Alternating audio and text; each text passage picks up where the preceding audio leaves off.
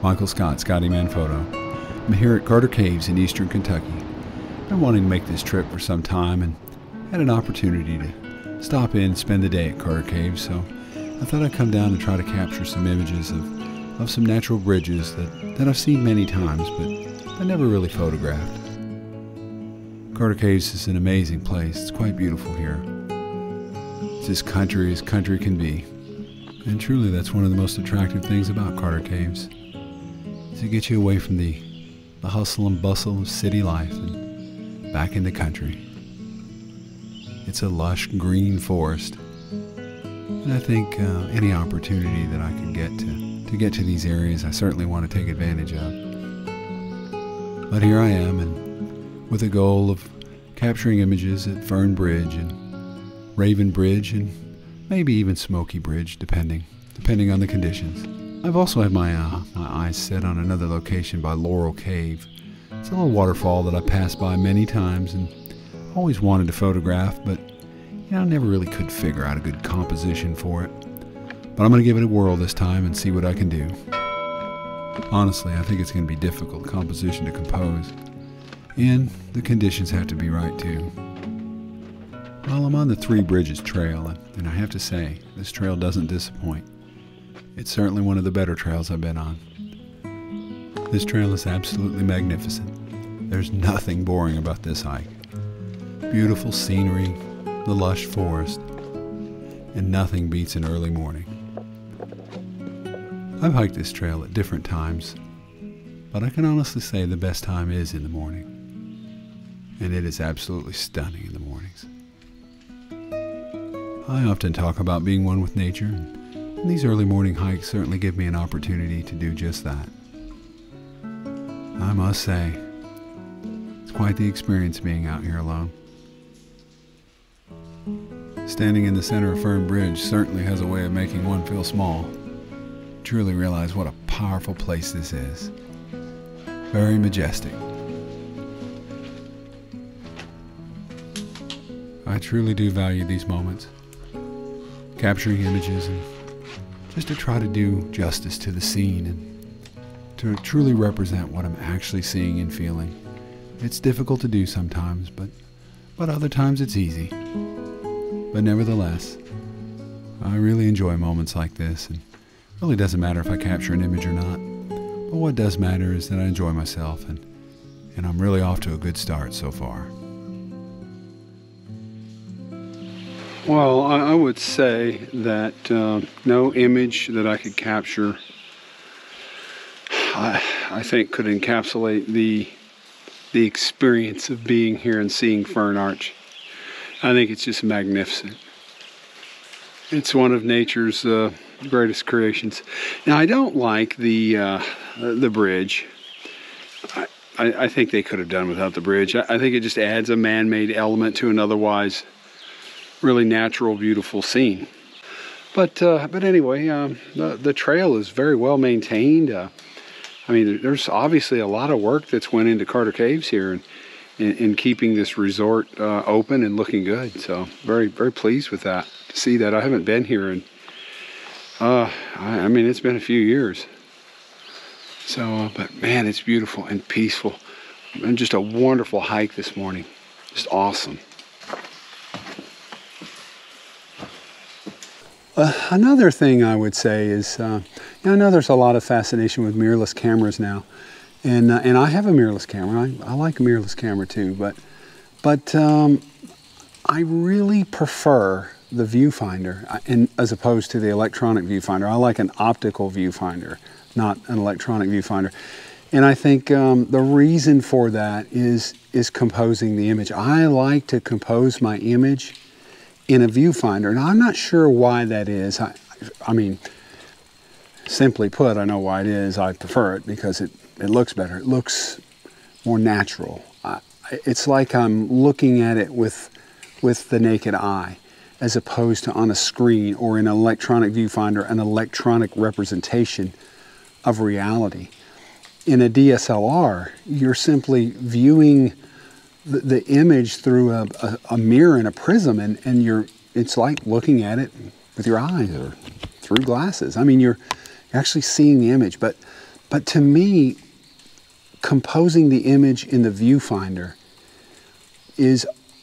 it's just, I get way better results as opposed to composing the image on an LCD or an electronic viewfinder. So I like to look through the viewfinder when I compose my image. And maybe that's because, you know, that's the era in which I grew up. You know, you had a camera, it had a viewfinder, it's an optical viewfinder, and you looked through the optical viewfinder. And when the electronic viewfinders started coming out, and I wasn't big on that. So I just wasn't big on it at all. So I like looking through the optical viewfinder, and I suspect I always will. So, so that's probably why I will never say never, but it's probably why I won't go with a mirrorless camera. Although mirrorless has its advantages, I still prefer that optical viewfinder, and I really like it. Maybe they'll come out with some kind of hybrid in the future. Who knows?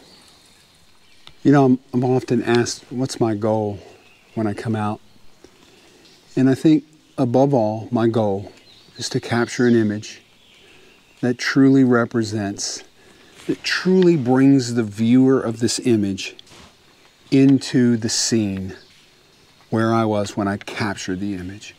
It's to capture an image of the scene that does justice to it, that really kind of encapsulates the moment, the beauty of the scene, where you put the viewer through the frame and into the scene, and the viewer of the image says, wow, that's a magnificent place. How did you get that image? Where do I go to see that place? I think that's when you know that you've done justice in representing the scene by your image.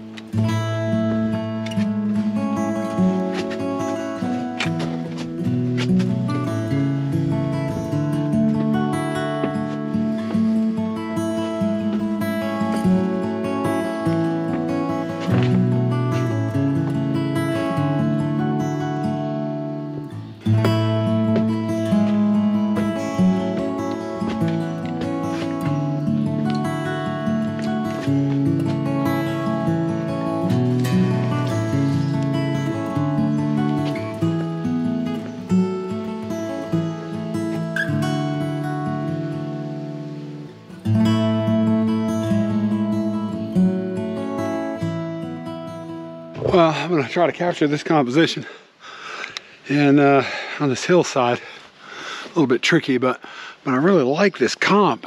I'm not sure if the dynamic range is going to be a bit much, but I don't think so. I think it'll be all right. There's some cloud coverage, so just kind of wait for the right moment. I don't know if I can pull this off. This is a very chaotic scene. There's interesting objects all in the frame, but there's too many. things just clutter up the scene. It's just a lot to kind of cram into a photograph. So I don't know, I got to get the right composition, or I may not have an image here. So.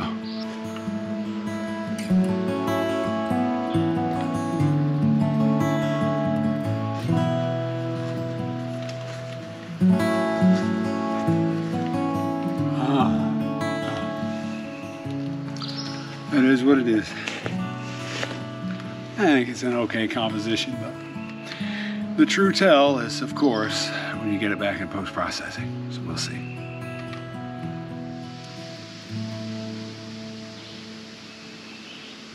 Well, I considered shooting it from the top, but it's just very chaotic. I mean, there are just a lot of green plants, branches everywhere. I just don't think, yeah, it's too chaotic. I'm just going to pass on it. Maybe some other time, though. Maybe some other time. But anyway, hopefully the image I took down below will turn out to be something decent. But that was an incredibly hard image to capture, and certainly wasn't able to compose it like I really wanted it, with the trees kind of doing the framing for me. But they were really turned out to be more a distraction than anything. But we'll see in post what those look like. All right, I guess I'll head on down the trail.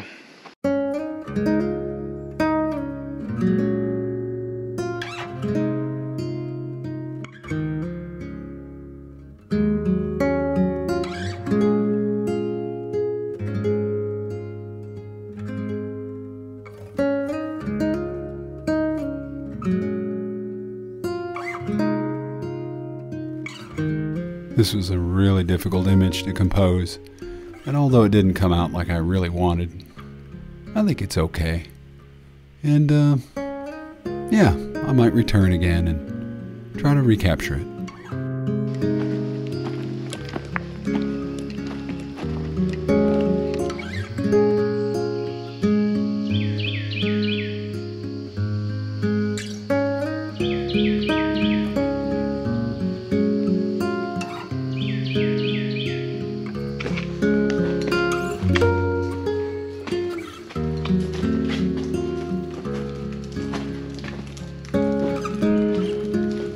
Now, if you've never been to Carter Caves, it's a well-kept little secret, to be honest with you.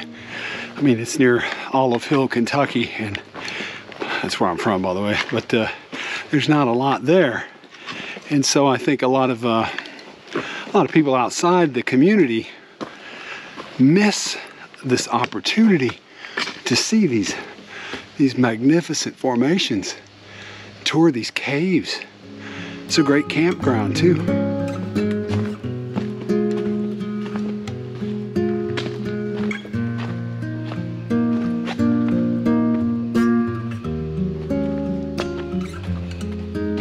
I got sidetracked looking around at all the beauty. Missed my connector. Yeah, I hiked all the way around that ridge there to the other side before I realized I missed my turn. Man, as far as trails go, these trails are just amazing. I mean, they're just filled with all kinds of beautiful stops and sights, and it's just really a really good hike. If you're an outdoors enthusiast and you like hiking, you would not be wrong stopping here. This is just magnificent.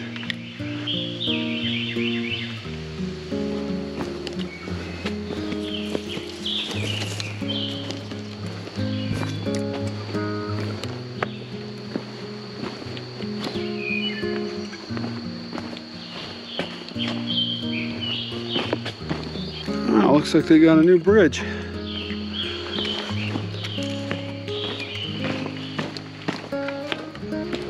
Yeah, the lodge is right there.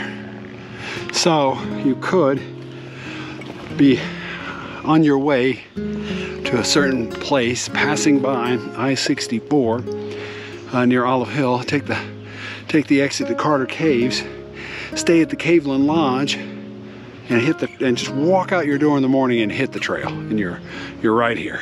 And it's about a 3 1/4 mile, as you can see, hike, so round trip. If you want to stop off at some of the, Raven Rock's a little bit of a detour, but you can still hit Raven Rock and Fern Bridge.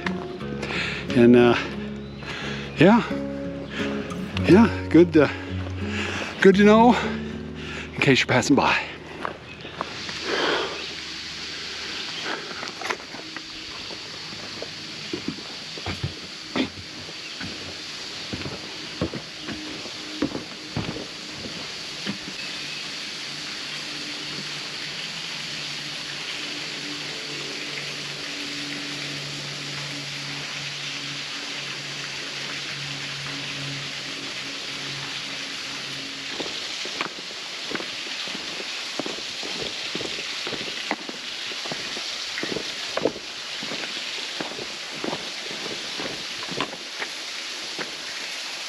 Well, this is Smokey Bridge. I've been here many times.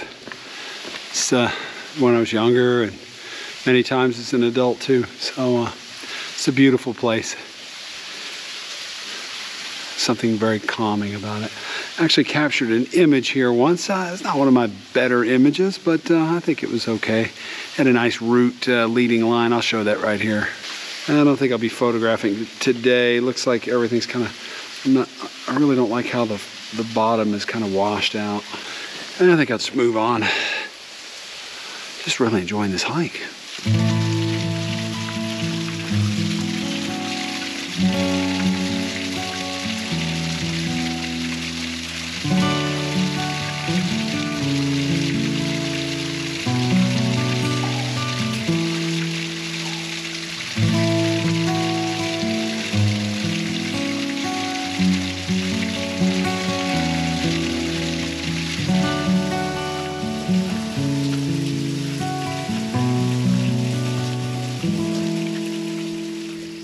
Now that's it, I'm back at the starting point at the trailhead.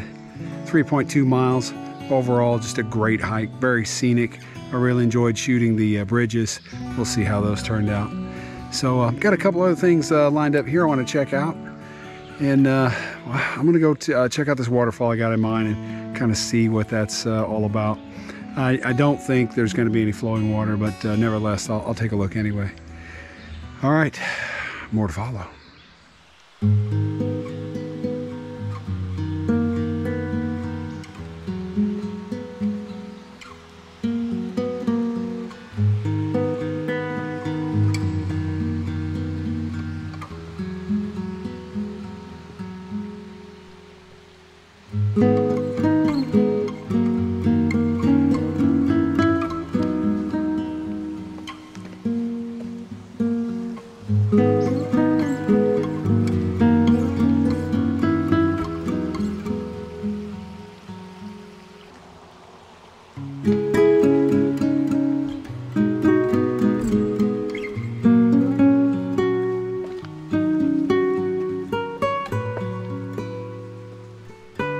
Laurel Cave is actually a pretty impressive cave. I've actually been back here a few times, been back inside.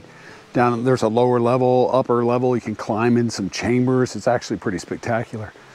You gotta have a permit to get in there though, but the permit's no big deal. You just basically go down to the office and they put your name on a list, but the reason for the permit is so they know you're in there.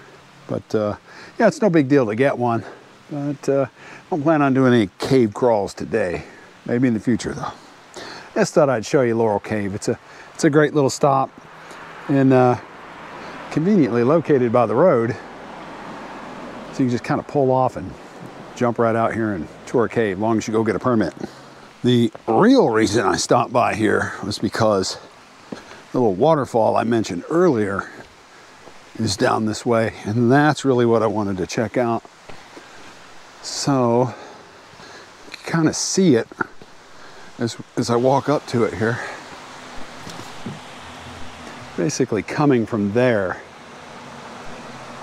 And that's what I need to see. I need to get up there closer. I don't know if there's going to be a photo opportunity here or not. Yeah, this waterfall's actually, I say waterfall, but it's more like a cave outlet. Can get up here and kind of show it to you. It's like a little cascading waterfall. That's actually not a bad composition right there, but it is very cluttered and chaotic.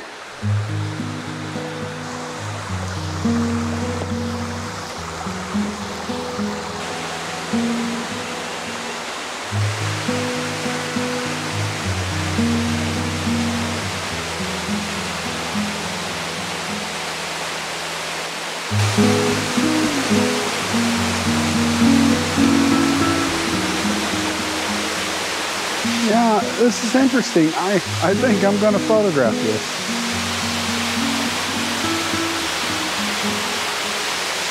Who knows, maybe it'll work out better than I had thought. I'll go back to the car and grab my gear.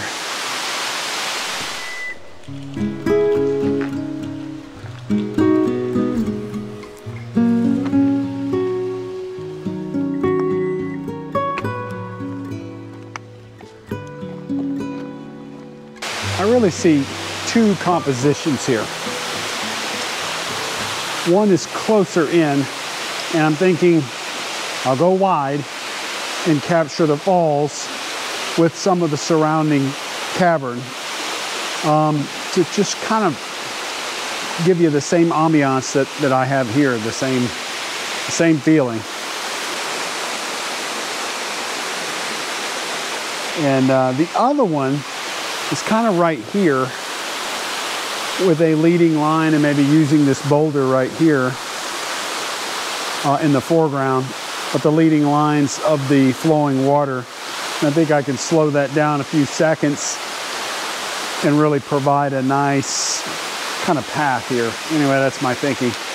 So I'll probably capture two images here and then maybe further in with a little bit wider angle.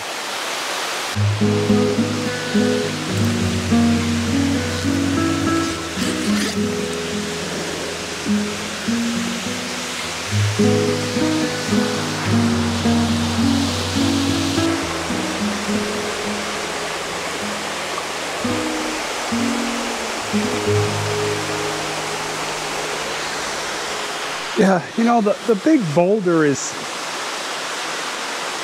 a distraction. I can't figure out how to work it in the composition and still have a balanced composition, so I think I'm going to try to eliminate it in this image.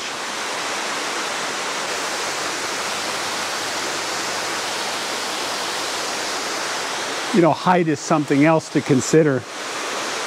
All too many times, photographer just kind of walks up and just at eye level and shoot, and just kind of raising up and down and moving, you'll find new perspectives. Things change. So the waterfalls has kind of a stepping level to it. It just kind of cascades down, and getting down too low, just like an accordion, kind of pushes the accordion back together and takes away from the different elevations of the waterfall. So I need the height to stretch out the accordion, if that makes sense. And this available light might work to my advantage, but it's kind of partly cloudy, so whether it does or doesn't, I think it's just a matter of timing it in the right moment when the cloud's over, or when I can use the light. So, well, one of the things I think people do is they pull out their iPhones and they'll shoot the iPhone in kind of a portrait position, just natural, because that's the way we have our iPhones in our hands, or other phones. But with the camera, it tends to be the opposite. We just simply are used to holding the camera like this and snapping a picture. And all I'm saying is, don't be afraid to get that camera up and tilt it up. Try portrait, try horizontal, try different, not angled, but not an angled fan, more natural look, but try different perspectives and aspect ratios. I'm actually looking at this as a 5:4 portrait orientation.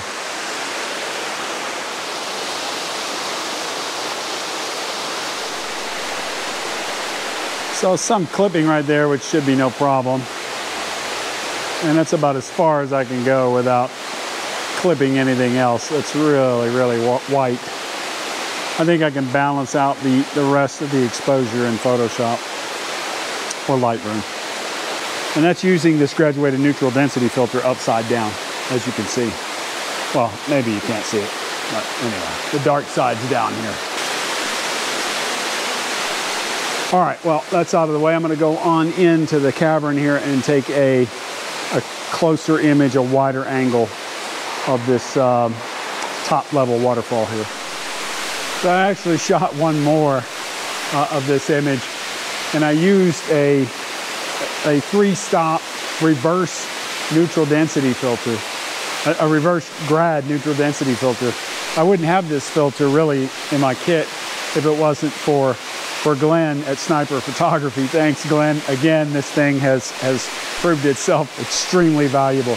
It worked so much better than the regular transition reverse grad. It just really, the light spot, it really allowed me to darken that down. And you know, just kind of show you, maybe you could see the difference here. Yeah, I captured three exposures there. And very, very balanced between the lights and the darks. Very balanced, as you can see.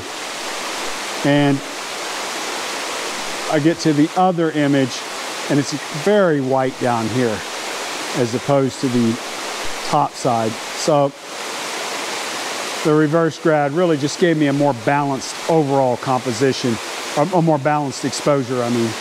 So I really think that's gonna work. Thanks again, Glenn.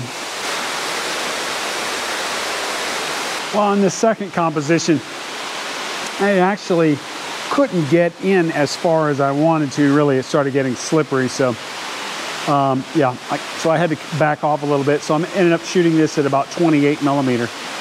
So, which I think is fine. And I'm just trying to time the lighting as the clouds come and go to really get the, I'm at ISO 200 and about 2 seconds if I can time the lighting right to where the cavern just kind of fills up with light as the clouds uncover the sun. And that gives me about 2 seconds. Without that, I'm really at about 15 seconds. So I'm really trying to time that. And because I'm 28 millimeters, I want to make sure this thing is just perfectly sharp from foreground to background. So I'm trying to capture 2 exposures, and I need those exposures to be as close as possible to each other. So at a 2 second exposure, I should be able to get that. Anyway.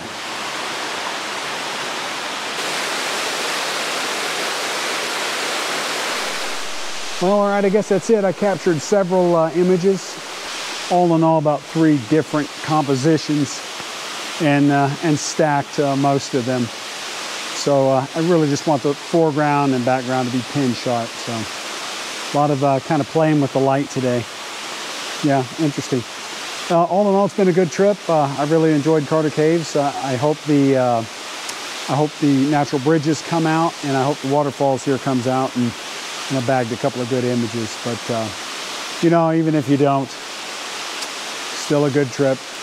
I'm gonna head up the park here and find me a nice spot, put up my hammock, and kick back and relax for a little while. So I guess that's it. I'll go ahead and call it. I'm going to end the video. But if you like the video, make sure you hit that like button and consider subscribing, and drop me a comment. Let me know what you thought about the video. And as always, if I don't see you down the road, maybe I'll see you on the trail or in a cave.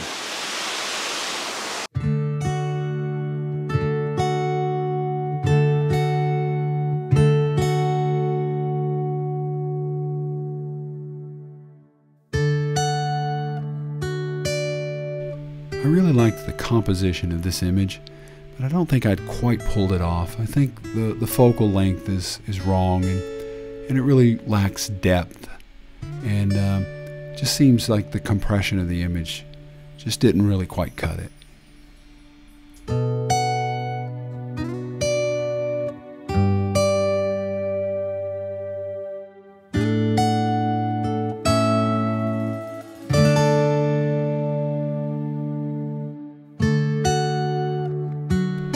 On the other hand, I really like this composition. I like the textures in the image and the tones, the slight changes in color. Just really pull me in. So I definitely think this one's a keeper.